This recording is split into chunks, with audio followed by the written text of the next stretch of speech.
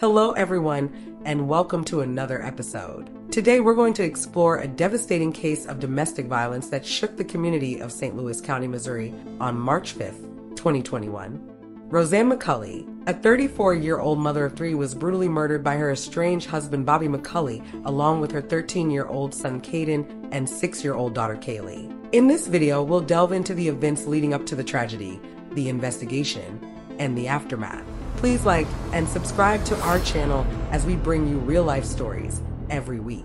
Roseann and Bobby McCulley had been married since 2018, but their relationship was marked by domestic violence even before they got married. In February 2021, Roseann posted on Facebook about being hospitalized after an altercation with her husband, stating that he had beaten her and left her with severe bruising and swelling. Just days later, Roseann filed for divorce. On the evening of March 5th, 2021, Bobby showed up at Roseann's home armed with a gun. He shot and killed Roseann, Kayden, and Kaylee. He then abducted his 1-year-old daughter. Police were called. They launched an investigation and issued an Amber Alert to find the abducted child. They then found out Bobby dropped the baby off at a relative's house. Police then tracked down Bobby, but he took his own life before being captured. Roseann's friends and family were left reeling from the tragedy. Her friend Stephanie St. John described Roseann as a very sweet girl and very intelligent. She said Roseann had been increasingly concerned for her safety in the weeks leading up to the murder. The murder of Roseann and her children serves as a heartbreaking reminder of the devastating consequences of domestic violence. We must continue to raise awareness about this critical issue and support those affected by it. Rest in peace, Roseann, Kayden, and Kaylee. Stay tuned for commentary by DJ. Hey everyone, DJ here, and in this video we're going to talk about Roseann McCulley. She was a 34-year-old mother. She was killed by her husband Bobby along with her 2 kids in a tragic case of domestic violence. Now, Roseann was a mother of 3, an entrepreneur, and just someone who's just trying to live her life and survive in this world. And she met Bobby back in around 2017, and immediately after she met him, there was allegations of domestic violence. In 2017, Roseann filed a domestic violence complaint against Bobby, but then drops the charges. In 2018, Roseann and Bobby would go on to get married. And right after they got married, the abuse continued. So let me tell you a little bit about Bobby McCulley. Bobby McCulley had a long history of domestic violence, long before he even met Roseann. In 2010, Bobby admits to false imprisonment and receives probation and an ankle monitor, but no jail time. In 2016, a woman filed a protective order against Bobby for pointing a gun at her and her child. Another woman documented threats from Bobby and his girlfriend, who was sent to intimidate her and her mother. Once Bobby meets Roseann around 2017, he continues to be abusive before their marriage and during their marriage. And while they were going through that divorce, that's when he proceeded to kill her and her 2 kids. In February of 2021, Roseann kicks Bobby out of the house and proceeds to initiate divorce proceedings. And on March 5th, 2021, Bobby breaks into the house, kills Roseann and her 2 kids, and then abducts their 1-year-old daughter. Police finally caught up with Bobby, and he ended up killing himself instead of facing the law. So Roseann's first mistake is getting with a man who already had a documented history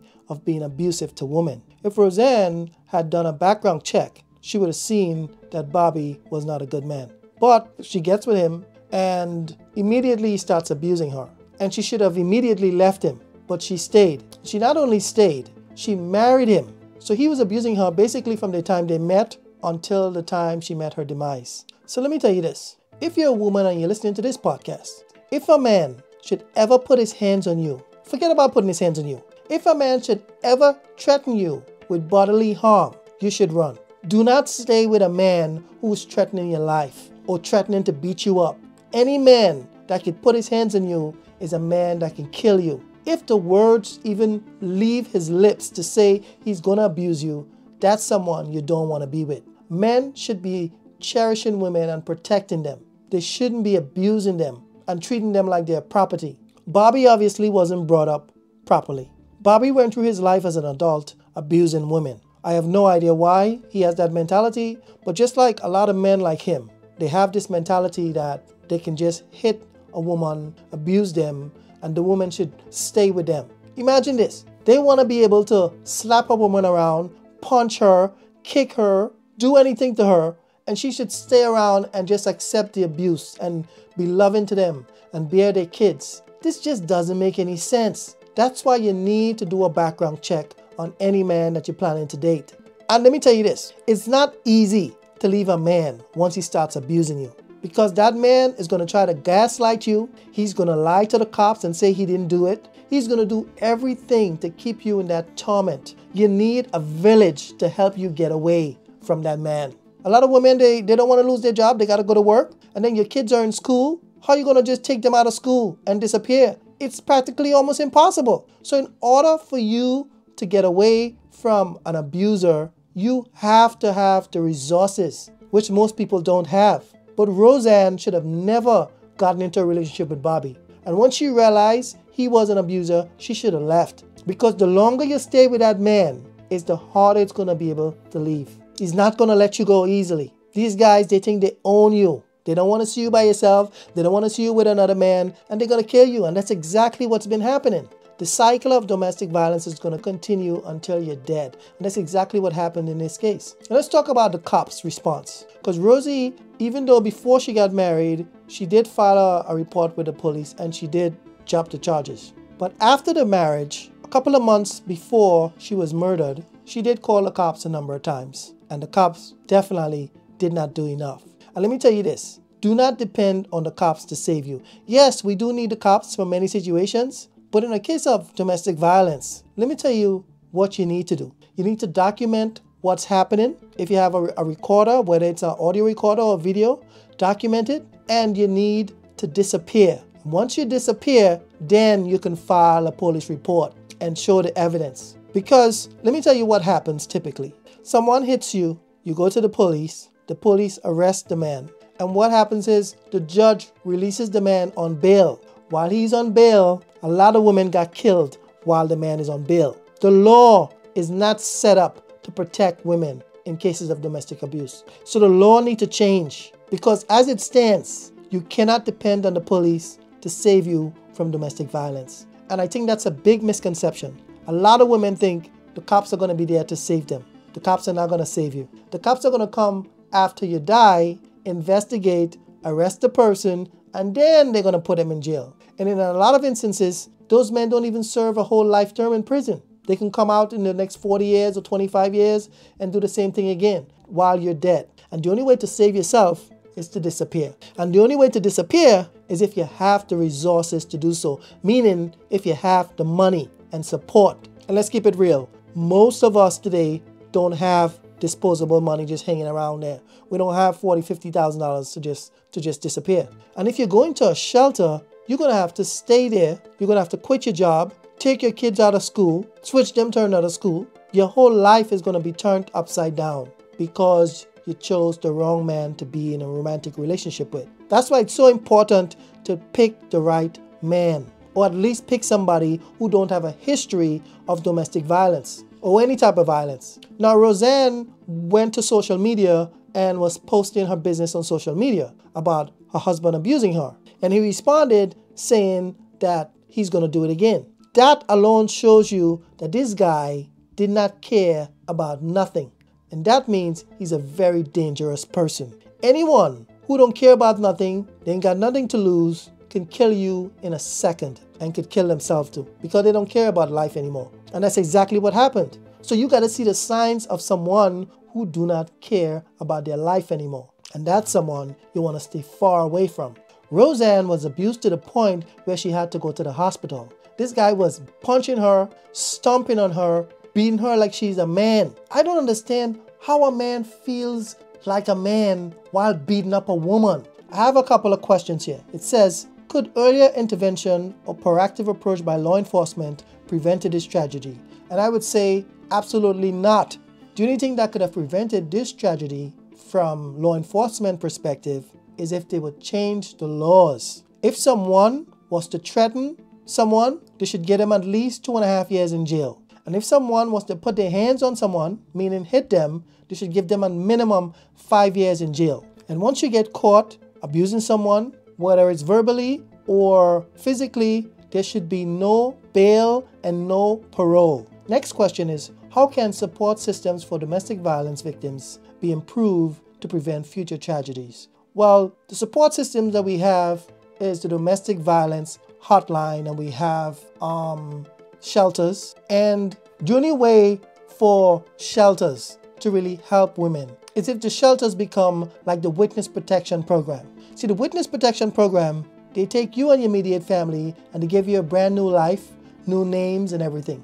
Now, if the shelters had a system like that, now that would protect women. But as it is, just having a shelter where women can go and stay for a period of time, but yet still they would have to quit their jobs. They wouldn't be able to pay any bills. They could possibly lose their home. Their kids are going to have to be taken out of school. Nobody can afford that. So the shelter system is not adequate. Now, the domestic violence hotline is a good thing, but that can only do so much. Let's talk about another question. Last question is, what role can social media play in raising awareness and facilitating intervention in domestic abuse cases? Social media makes everything worse. If you're going to go on social media and talk about being abused, most people on there are just laughing at you. They're not going to help you. It's just a waste of time. I never hear social media helping anyone. What we need is a change in the mindset in society in general that says that a man is the head of the household, because that gives men thinking they can control the women. Or I'm the head, you got to listen to me. And that turns into abuse, because the man thinks that the woman needs to do every single thing that he says. And if she doesn't do it exactly the way he wants, now that's a recipe for verbal abuse and physical abuse. So we need to change the culture, the mindset of women and men, because some women buy into that nonsense of, oh, my man has to lead and all this. No, your man don't have to lead nothing.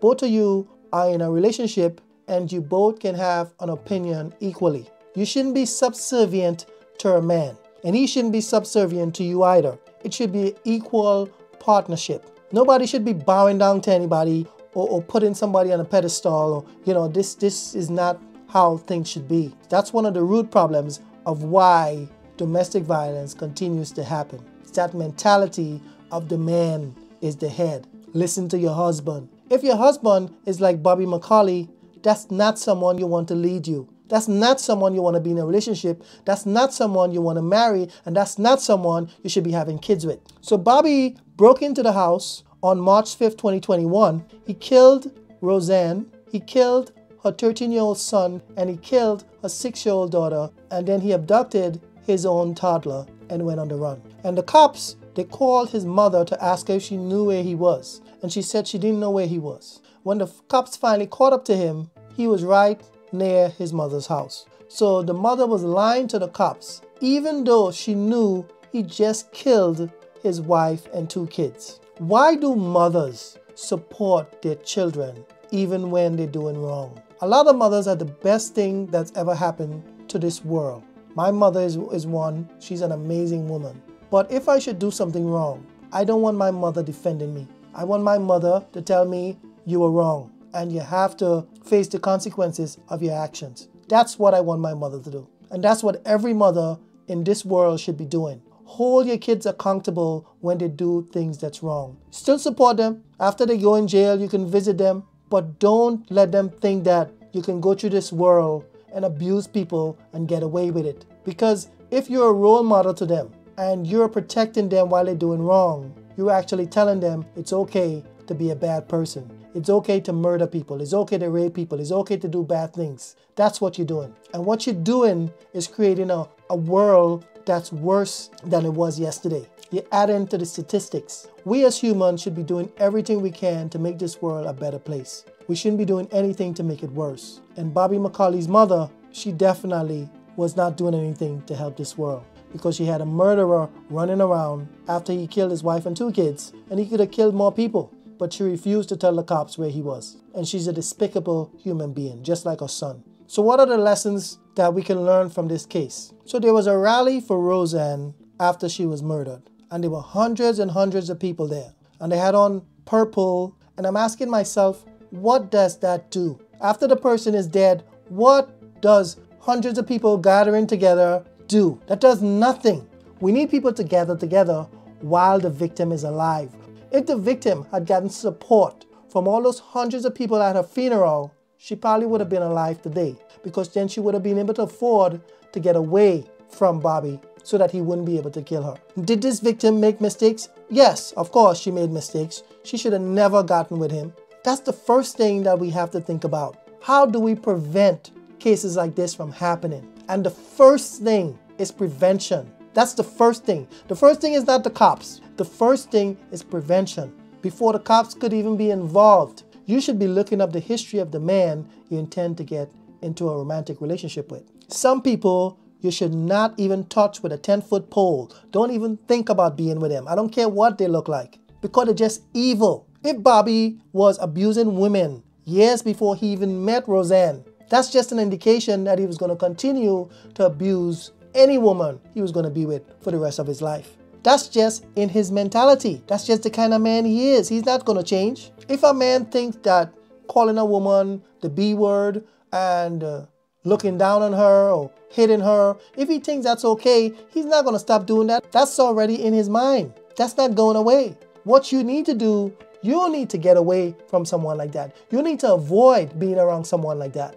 Because once you get with somebody like that, it's going to be a hard road to get away from him. And when somebody is determined to kill you, there's nothing anybody can do to save you. Because posting on social media is only going to antagonize him. Going to the cops is going to antagonize him. Getting a restraining order is going to antagonize him. You need to have a plan to get away from him where he can't physically find you. That's the only way Roseann could have gotten away from Bobby. But I don't think Roseann had the means to do that, not by herself. She needed a village to help her.